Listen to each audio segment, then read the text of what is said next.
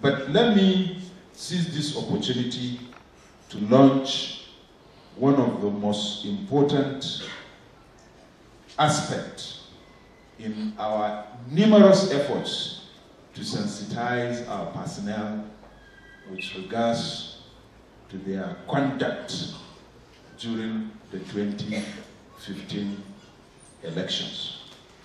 The conduct are mainly to do with non-partisanship.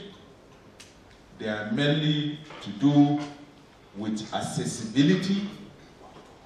They are mainly to do with humility, so that they continue to provide the enabling environment for the electorate to go and exercise their constitutional rights, which is to go and cast their votes. Similarly, it is the same conduct that will enable the candidates presented by the political parties to achieve their desire, which is to win the election and lead us accordingly. The book we are launching now is a pocket-sized book which every police officer will have, and it is also a book that will extend to our colleagues in other law enforcement and security agencies whom we are collaborating with, in particular to secure the elections before, during, and after the casting of votes. This book is titled The Nigeria Police Force Standard Operational Guidelines or Rules for Police Officers on Electoral Duty. It is simply a guide to all police officers on their legal responsibilities, ethical expectations of members of the public from them before, during, and after the elections.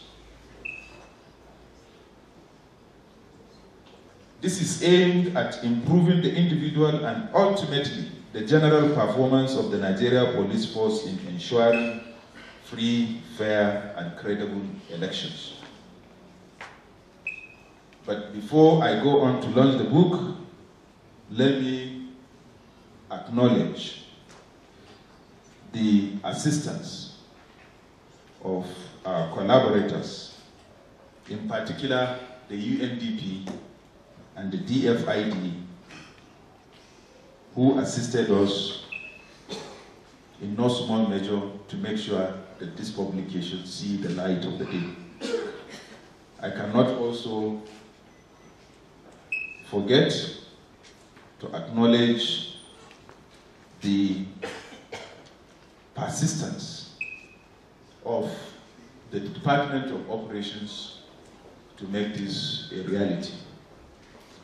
It is on this note that I, on behalf of the management team of the Nigeria Police Force and other senior officers, launch this standard operational guidelines for all police officers. And police officers here include, from my humble office to that of a constable.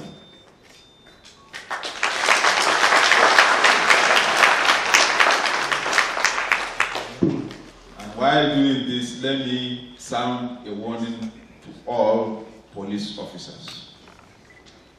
If for any reason you are found to be involved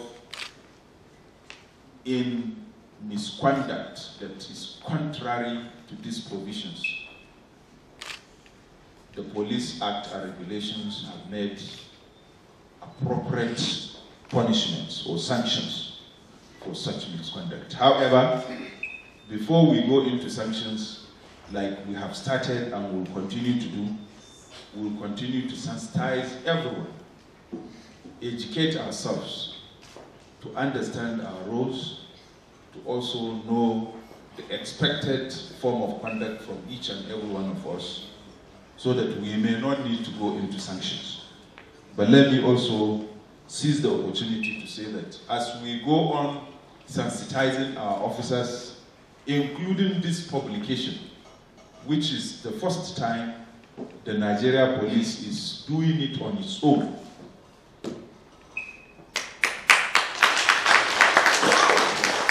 I hope other stakeholders will also continue to sensitize their members so that this apprehension over violence can be reduced, stopped, and even become a thing of the past.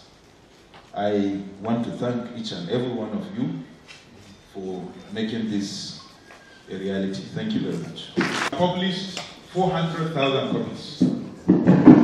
That is why I said every police officer is going to have a copy, and even our colleagues from other services will get. Thank you.